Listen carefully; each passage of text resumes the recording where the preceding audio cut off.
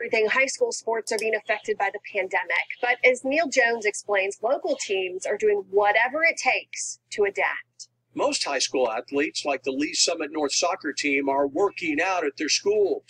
Broncos football coach Jamar Mosey says it's been an interesting offseason.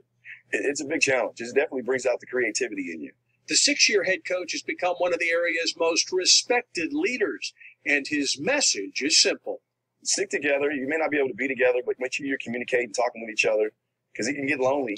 The school weight room is closed, so players like linebacker Aaron Barnhill are working out at facilities like the Genesis Gym.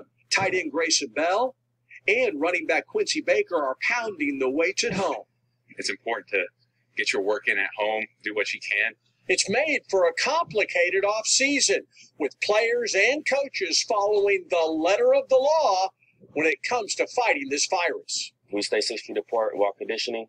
We maintain social distancing, and it's definitely possible. Every now and then you have kids that go out and hang out with a bunch of people, but there are the kids that just sort of stay to themselves and make sure that they're trying their best. And the coaches assigned his guys some simple tasks. Washing your clothes, washing your hands. Maybe some things boys don't always do. Next week, the coach hopes to add footballs to their conditioning drills. In Lee Summit, Neil Jones, KCTV 5 Sports. Yeah, good advice from the coach. Well, the Broncos season is set to kick off in mid-August, although no one really knows right now whether the health conditions will allow for that. We can all, though, hope for the best.